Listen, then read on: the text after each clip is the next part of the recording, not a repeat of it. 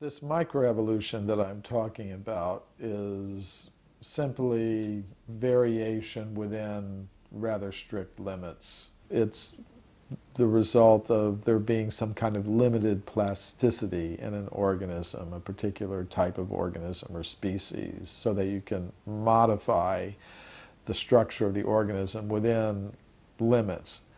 And the limit is that it remains part of the same species. It can still interbreed with other members of the same species. It doesn't produce a whole new type of organism. So there is some kind of limited plasticity within certain limits. And that's what I mean by microevolution.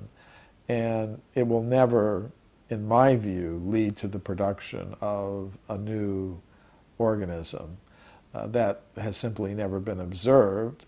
And I believe there are theoretical constraints which would limit this so-called microevolution to variation within a species.